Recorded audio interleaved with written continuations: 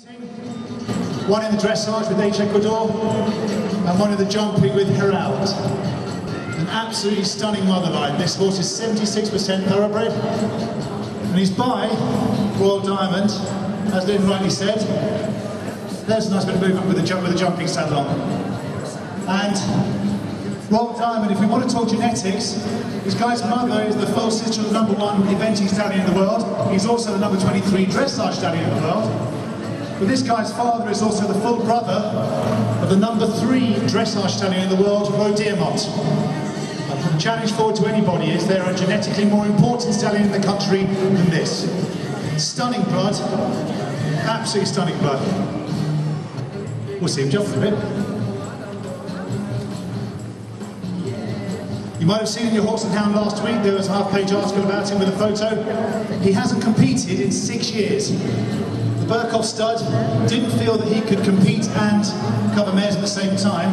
So after competing in the Bundeschampionat, in both jumping and dressage as a 6-year-old, there aren't many of those around. They took him out of competition, and he just became a circus horse. So he could do all the clever moves, all the flash clever stuff. And so what Liz Diagutis has done is steam clean the engine.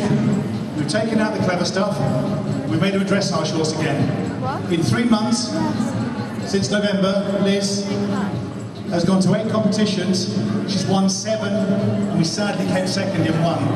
Bit of a blot on the record there. Qualified himself for the regionals, the summer regionals, later this year. And he goes into advanced medium this weekend coming. Temperament-wise, if you make your own minds up about that, go and see him in the stable afterwards. I'm not going to sit and tell you it's fantastic, you can find out for yourselves. He covered a year and a half ago, Hedley Britannia, unfortunately no embryo recovered. But they also thought he was rather nice. And we only jump him about once every 6 months, just to keep him occupied.